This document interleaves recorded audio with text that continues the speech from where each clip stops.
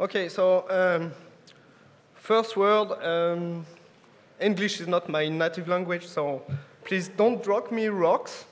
I'm already almost a bit drunk, so just drop full bottle of beers, please. That's all.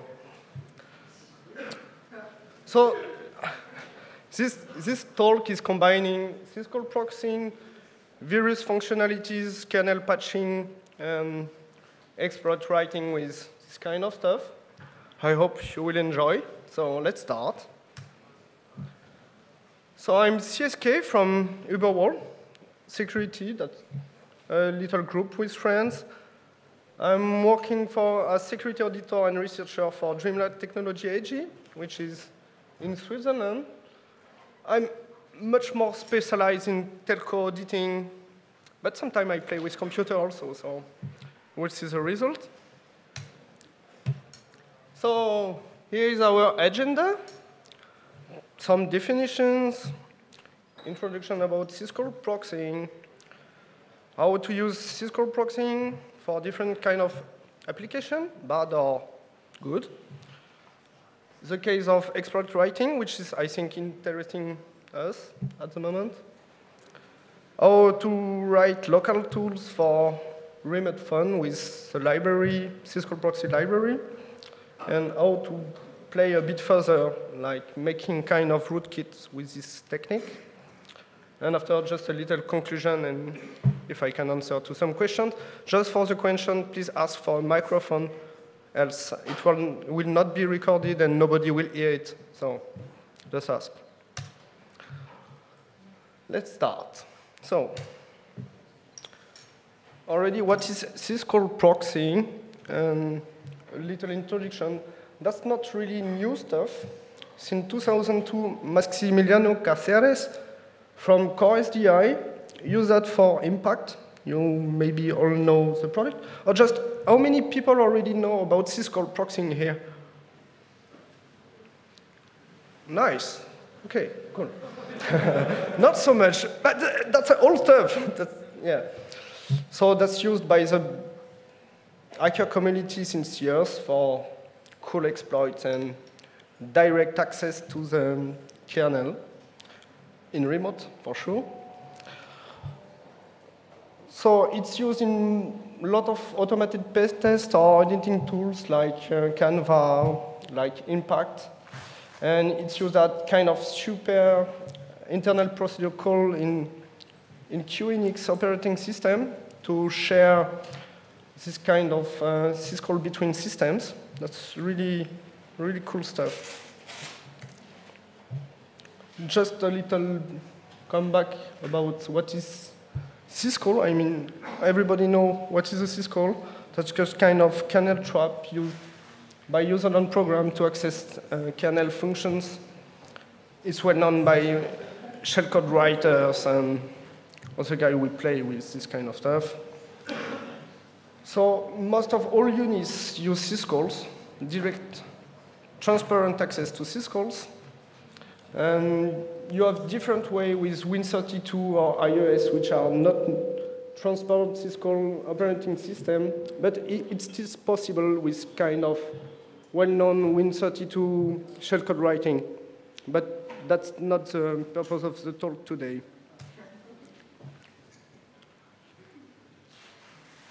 Oh.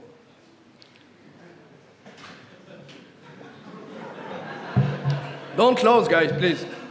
Never lose about a drunk guy. That's not good. I'm just kidding. Oh. So, here start our real stuff. So the basics of syscall proxying is you can access remotely to this kind of interface to the kernel. The goal is preparing locally your code, you execute it remotely, you get the result, I mean the stacked resultant, and you interpret it locally. From my point of view, the interest from my techniques I use is that's memory resident. We will see later about that. That's providing you a real remote interface. And a lot of things are possible, but a lot of things are possible because that's kind of universal usage you can do with that. The problem, yeah, you can't. The code is not made for fork to execute fork syscall, but you can do kind of stuff like group queue made for airexec.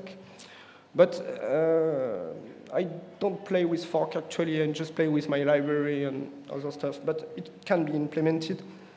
And yeah, I already said that for Win32 platform, for Cisco iOS, you have to deal in a different way. So how using this kind of applications? So from the good side, what can be interesting with syscall proxying is all these kind of legitimate syscall proxy servers for patching your kernel or your stuff remotely for minor upgrade, remote debugging your programs with this kind of transparent access to the kernel syscalls. You can use it as QNX do as remote IPC, and yeah, you just have to be creative because that's a really powerful interface to the kernel you can have remotely. From our side, the most interesting, I think, you can write really evolved exploit, making a lot of things in the same time. We'll see later about that. You can write interesting backdoors, rootkits using this stuff. I mean, always remotely, backdooring processes, backdooring kernel remotely, like you want. And I also say that Attack Framework already use syscall proxy agents for their work, and some guys are working with swarms and play with syscall proxy in the same way.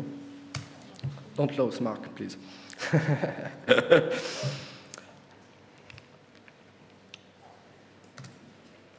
So, why it can be so useful for exploit writer?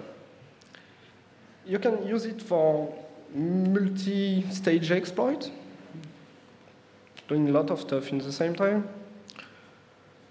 You can use that for all your scalable tool you want, because that's really modular. I mean, all your code is local. You play with your local code, and all the syscalls are executed remotely.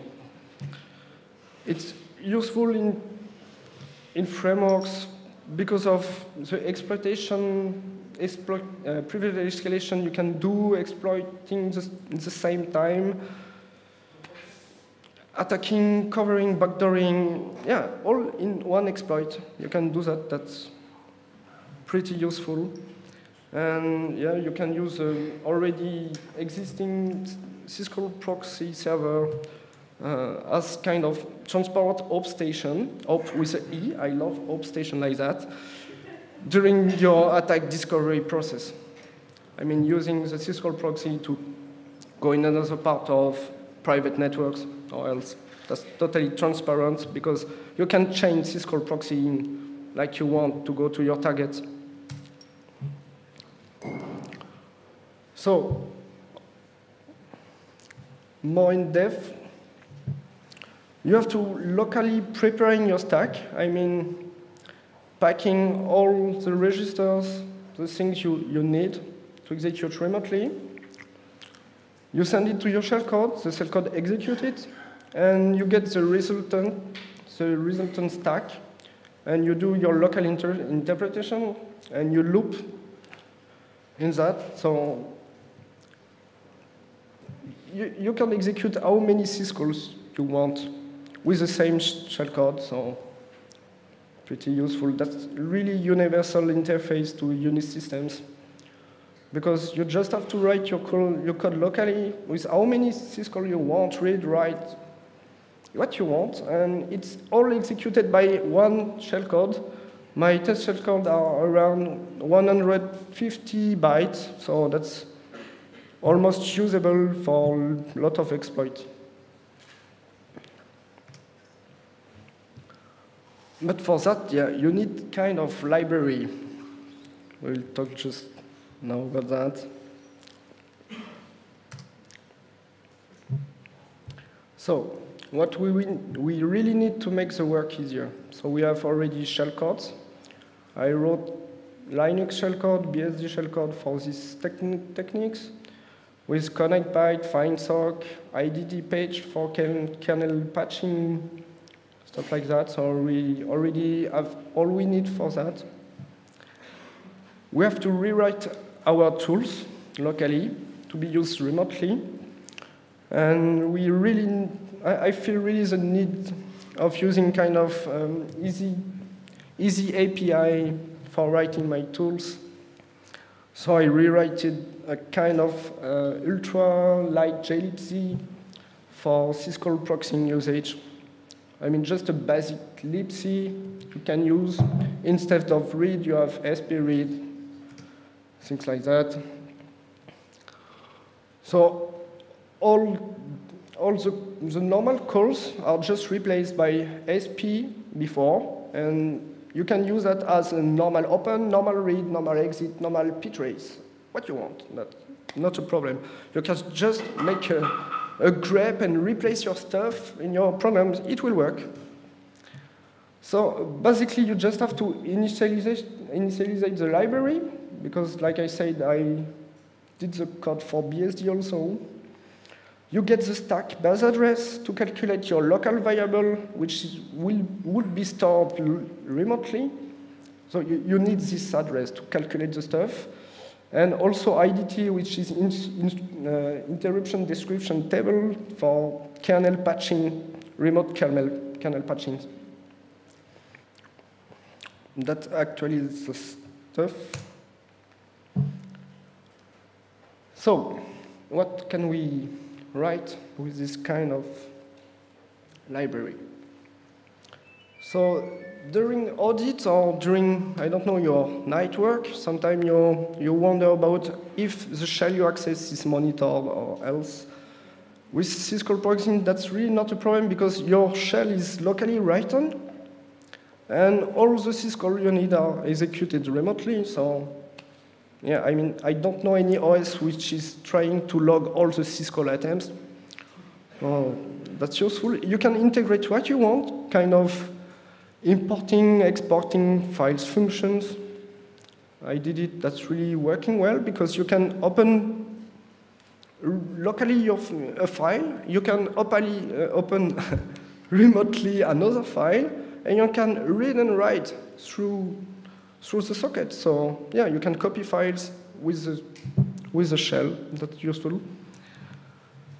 And always, the thing I try to is keeping in mind less possible code in the ONNET box. Really, less possible.